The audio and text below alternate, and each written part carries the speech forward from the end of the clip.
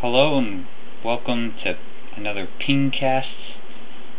I hope you're ready to have another bowl of Linux soup. Today is a special day because it's the very first episode of my Slack spins. It's going to be a series dedicated to reviews and overviews of Slackware spin-offs.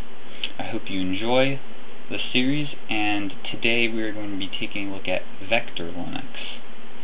I have downloaded the installable ISO for the XFCE version. This is install only to the hard disk. There's no live environment. There is a live CD you can get, and I've read that you can turn it into an installer, but it doesn't tell you how. So I'm just going to start this in VirtualBox. I'm going to full screen this. I'm just going to hit enter at boot. I'm not going to give it any parameters.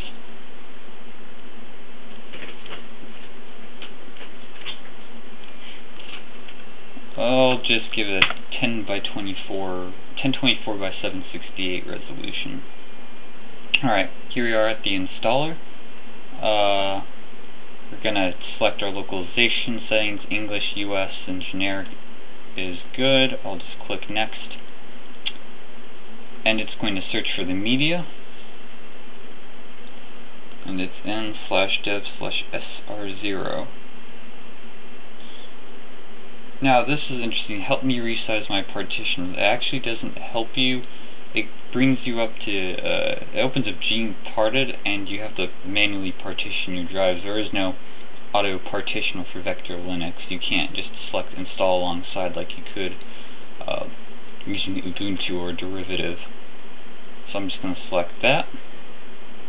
And now we're going to make the partition in gparted. I'm going to go to device and create a partition table, an MS-DOS partition table. Then I'm going to create one new extension for primary partition. That'll take up the entire space. I'm going to hit apply to make the change. Now this is a bit weird because it just opens it up, and then you gotta tell gpart that you're done. I have to now exit out of gparted, so I'm going to go to gpart and quit. Basically it brings it up, you do your partitioning, then you quit, then it moves on. We click next. And most other distros, you'll partition, but you'll also put a sort of a label on the partition. You'll tell it what it is that you want the partition to be, whether it's root, home, or boot, whatever. This you use gpart, you tell it to apply, quit, we move on. And now we tell the mount point, and I'm going to have it be root. No need to format, it's already extension 4. Next. We can do a full install, we can do a customized install, or a minimal. I'll just do full install today.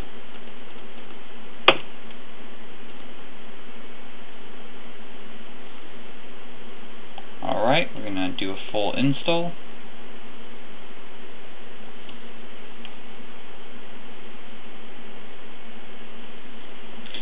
And if you're installing this for real and you have nothing to do, you can go down here to the menu that shows and hides itself, and we have some games here. Take your pick. You can keep yourself entertained while you install the system.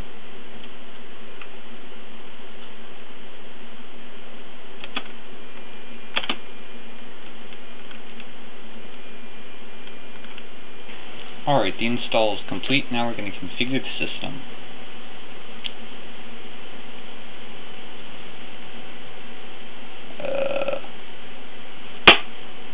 Once I click on next. Okay. Now, unlike Slackware, we actually can install grub instead of using Lilo. You have a choice between Lilo, grub, and none. We can change our prompt timeout, among other things, so I will just leave the defaults and click next. Alright, now we have our regional settings. I'm just going to use UTC. You want local time if you're using Windows, US Eastern. We enter our root password.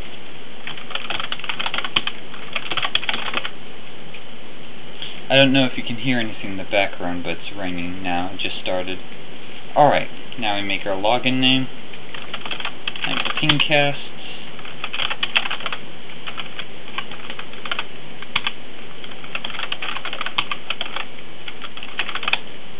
And we can actually click this and change our picture to something else, but I'll just leave it default. Here we can have our we can add our user to other groups. You might want to tick wheel, and we'll click next.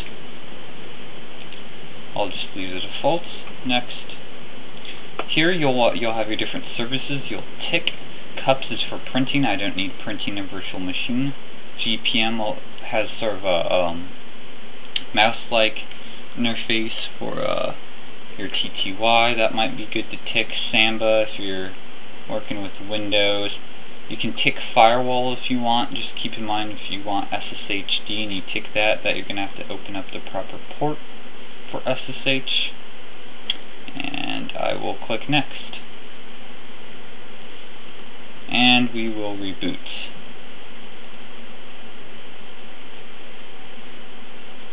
Here we have a very, very attractive looking splash.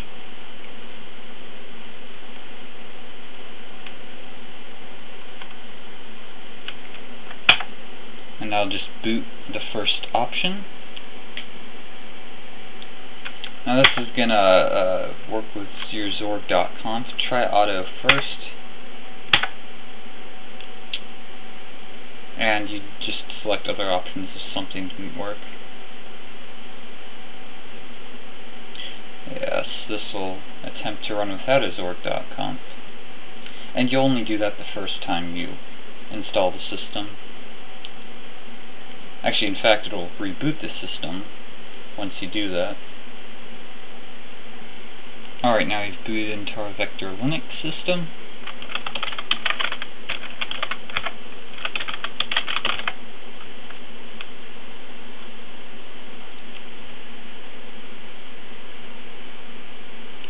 And here is XFCE, and we have a very nice looking desktop. I'll just untick the display tips on startup, but it's very, very attractive. We have a very beautiful wallpaper, great dock aesthetics. Panel's looking pretty good. Very nice looking desktop, and I really like the icon theme, although I think they use a lot of the Linux Mint icons in their theme, but they have some unique icons. You can see the right click menu.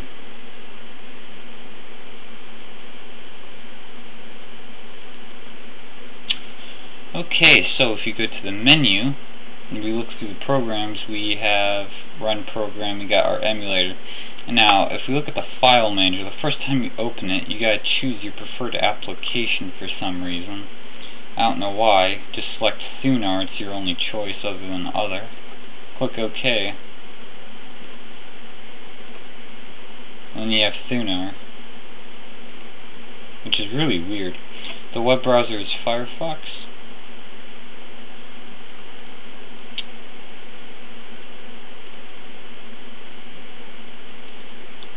You'd think that it would be default already, but it's not. If we look at the theme on the window border, it's got the red, green, blue. I think that's kind of like a Mac. I think they do the red. Wait, did I say red, green, blue? I mean red, green, yellow. I think Mac does that. So we've got a Mac thing going with the buttons in regards to the color. The theme is quite nice looking. They have some other themes. They actually have some themes that can make the desktop look a little more like a Mac. But in our accessories, we have a root terminal. This just opens up a terminal as root. Yeah, the prompt isn't what I normally use.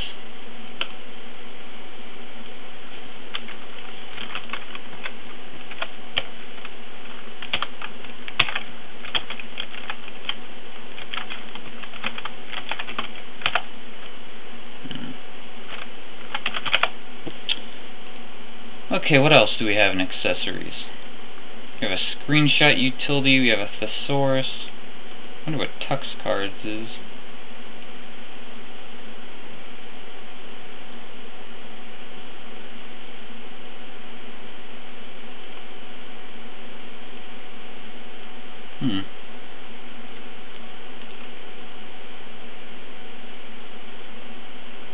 We have Xarchiver and LeafPad for our text editor. Orage, sort of like a calendar application. We have Gcalculator. In our development, we have CMake. I don't know what that is. Epidoc, I'm not sure. Genius Glade, I think, is for GTK development. This is VLQWIC. You click on it. There should be one for games. Pop in your root password. It'll update the system with new repository info if it has to. I haven't updated the system yet. Something you'll probably want to do right off the bat. And it should pop up with a list. No, not at the moment. It should pop up with a list of stuff. You can just tick it to install it. Just a whole list of stuff, if you're interested. And gslapt is the GUI package manager. It's a front end to slapt-get, which is sort of like apt for Slackware. Slapt-get will auto-resolve dependencies for the most part, with the exception of official Slackware packages. Those will not have their dependencies resolved. Everything else should, and I do believe VectorLinks has its own repository for packages. If we open up a terminal, let me see if I remember my slapt-get commands. It should be slapt-get --search package, slapt-get --install. Oops.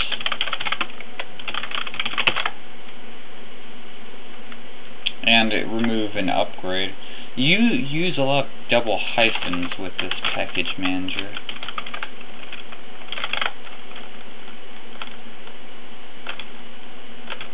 But yeah, you can give that a read if you want. You can open up the graphical package manager, gslapt, if you don't care for the command prompt. It looks kind of like Synaptic. Where are we? Gslapt. Open this up, and it's kind of like Synaptic. Mark all upgrades, and you have update for updating the system. And just search for what you want. I like Synaptic, so this is kind of neat. Flash plugin. Let's see if this plays YouTube videos out of the box.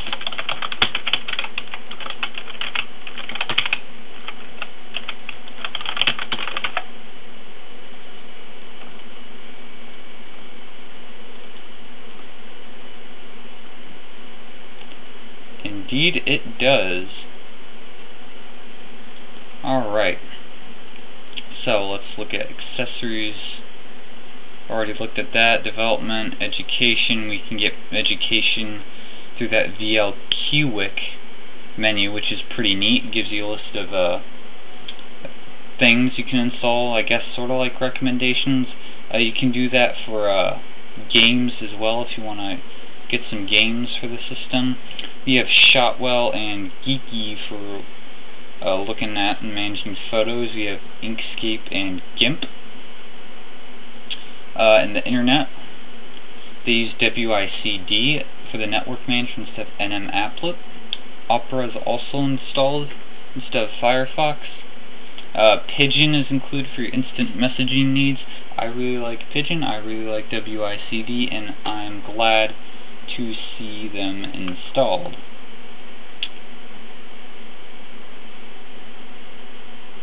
And I like LeafPad too. Chestnut, I think, is for dial-up.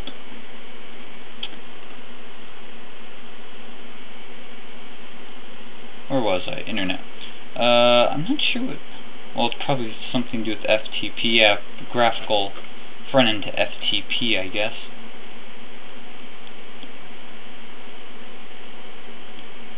And in multimedia, we have Bracero for disk burning, Exhale for our music.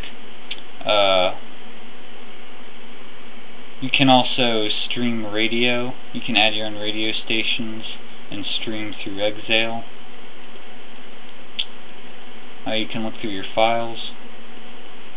I believe Linux Mint had this as its music player at one time, and it's pretty neat. I like it. Here's GNOME M Player for our video needs. And grep. I have not actually used this before. It's a development version. It looks like it's meant to rip things. I wonder if it can play things as well. Looks like ripping and encoding.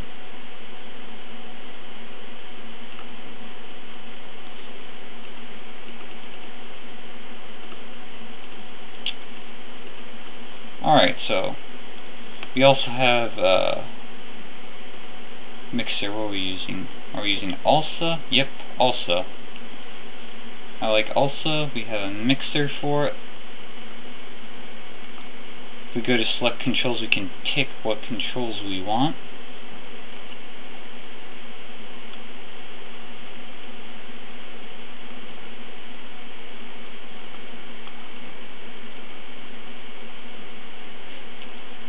We have Player. I've never seen that before. Oh, this is sort of like a YouTube client, I guess. Maybe you can search YouTube. How about we search PingCasts? Oh, cool.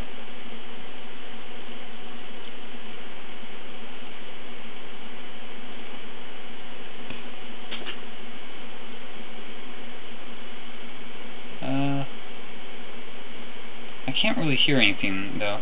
I have my headphones on, so you guys won't hear anything.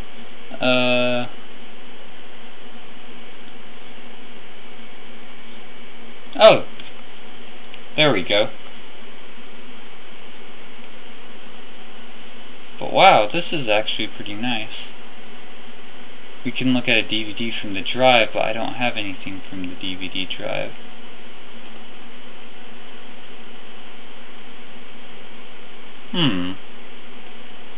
I wonder.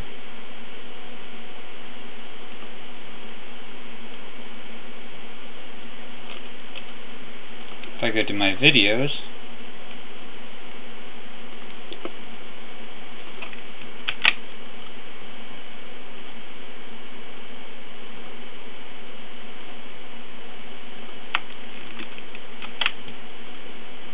and we can stream a URL. Wow, this looks like a pretty cool application. I'll definitely perhaps play with it and do a video on it in the future.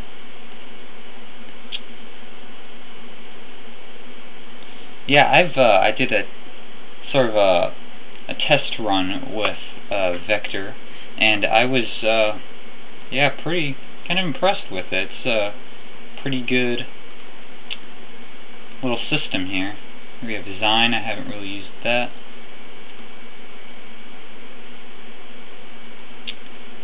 And let's see what we have under here.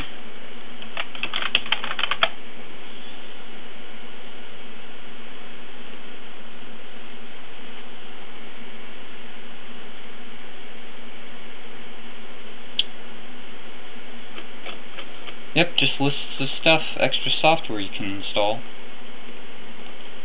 Which would help you out, I suppose, if you're new and don't know the names of a whole lot of software, or if you're just looking for new things. Certainly helps. We have AbiWord and GNU Merrick for our office needs. So AbiWord for our word processor, and GNU Merrick for a spreadsheet. Unfortunately, no PowerPoint. Pilot looks like some sort of calendar application. We don't have a PowerPoint equivalent or Calendar. Here's Tux cards again. We have ePDF viewer for PDF needs. I like this. They have a lot of applications installed by default that I really like. Now if you look at the system, we can bulk rename with Thunar. We have disk utility, which you might be familiar with if you've run PingCasts.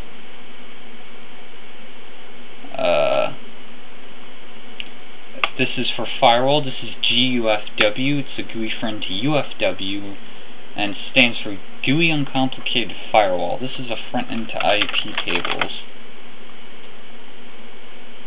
We can enable and disable the firewall. If it's enabled, remember if you're running services you might have to have ports for it. So this is now enabled, so I can no longer use SSH because my firewall will block it. So I'll just add it. I'll go to pre-configured, allow in, it's a service, and select SSH, and it'll open it on the default port of 22. But if I want to use a different port, I don't know, 2000, simply allow in TCP, and I could say port 2000, and you could SSH through there.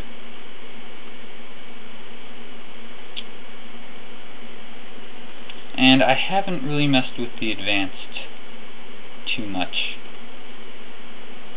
Alright.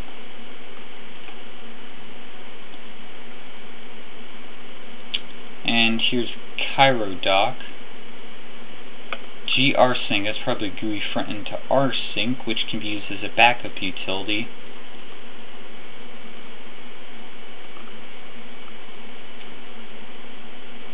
Very cool.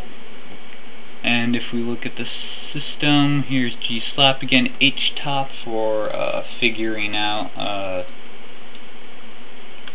processes and system resources. We can use it to kill processes. And in system, we have log in a new window. And this is going to use xnest, I think.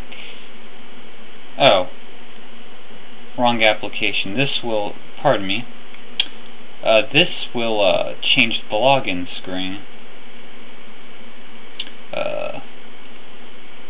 Do local, you can disable remote logins.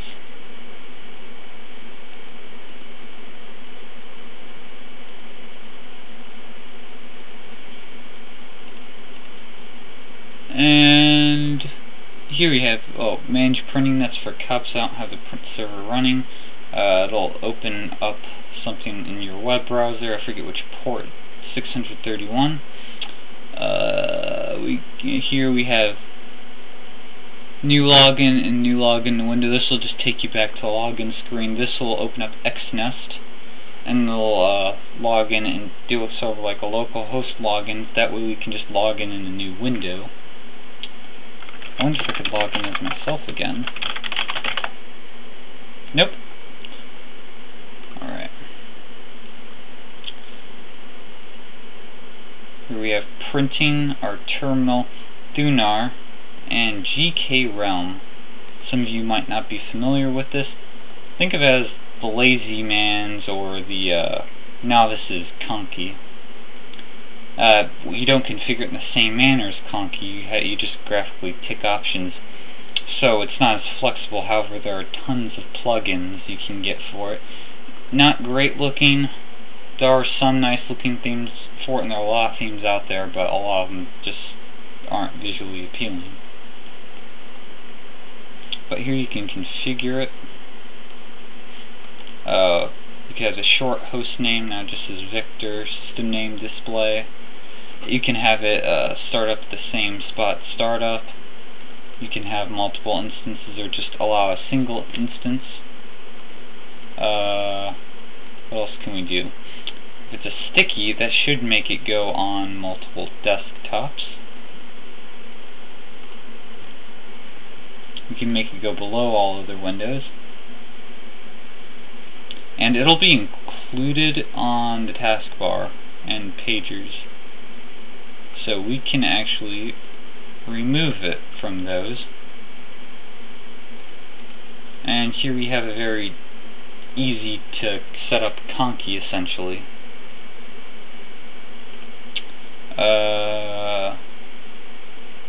Here we have Vasm. So, it's an administration menu, which is pretty nice. We can reset to default settings. We can change the default window manager. You can change your password. That's pretty cool. So in system, I guess that's to set the CPU frequency. And probably because it's in a virtual machine. And we can get more system applications.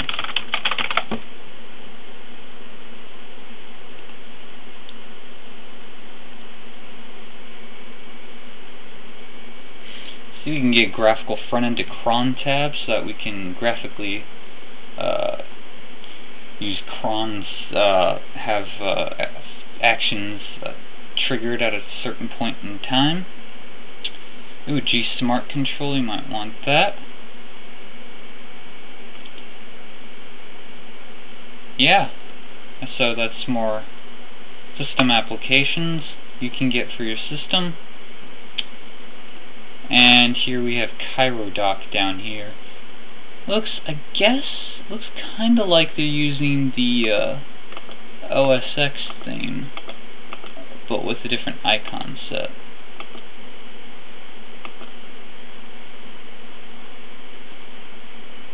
And here we have Exale again.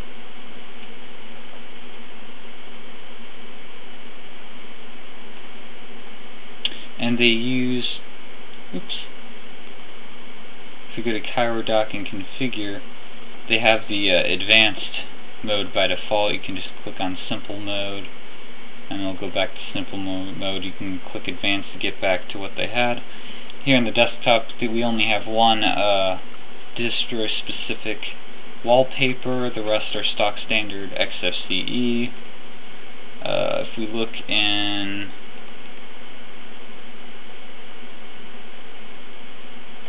not sure if it went to settings. Anyways, if we look in the appearance, we have tons of themes. Let's see, we have those two themes. There are a few Apple-looking ones. I like XFCE Dusk. That's a good-looking thing. I think it goes quite nicely with the background and this icon thing. Here we are, Leopardish, and see, it's very Mac-like.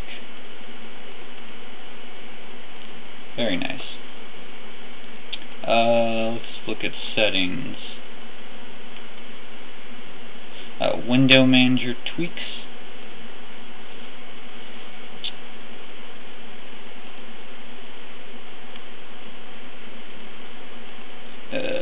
You can toggle your compositor on and off. I don't recommend doing that because CheiroDoc is going to depend upon the compositor. But here we can control transparency settings for the window decorations, inactive windows, windows you're going to move, you're going to resize, pop-up windows. Here you can tweak your workspaces. You have accessibility options.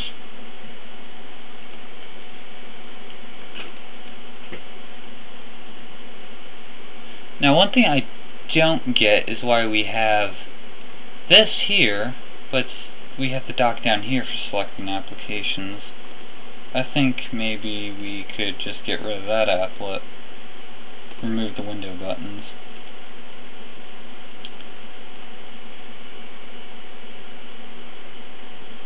I like the fact that we have WICD here.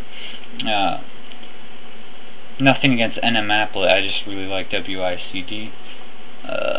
I like Pigeon, I use that for instant messaging. One thing I do like is, in addition to VI, they also have Vim by default, because that's my text editor of choice. They don't have Emacs for any of you Emacs fans out there, unfortunately. I'm glad that GIMP is included by default. So we have an image editor by default. we have Shotwell for managing photos, but I don't understand why then we'd need Geeky to look at photos.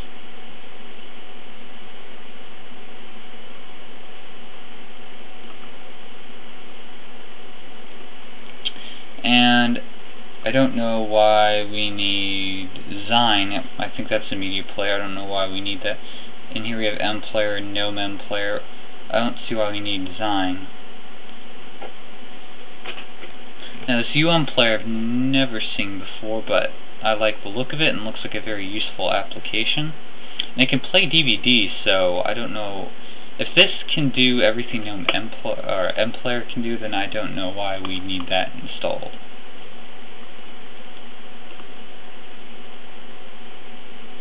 And we got a few repeats down here on the dock. Volume, logout, logout, show desktop. I don't know why we need to have that in multiple places. Seems kind of repetitive and unnecessary. So if I just remove that, I already have a workspace switcher up top. You don't need the logout. We'll keep everything nice and slim. Here we can open folder, go through the desktop. I don't know why we only have a desktop folder. You could create other folders, but you won't have. I think you have unique identifiers on some of the folders. I'm not sure how to query in Slackware. See here, Slackware. So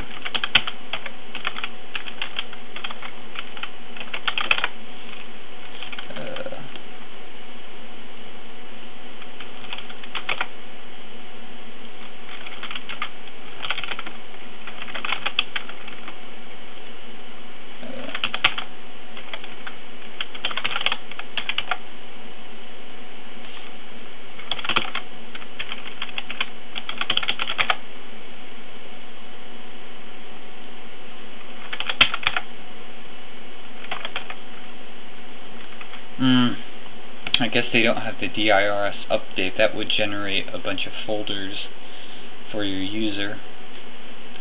Unless maybe we have it by default.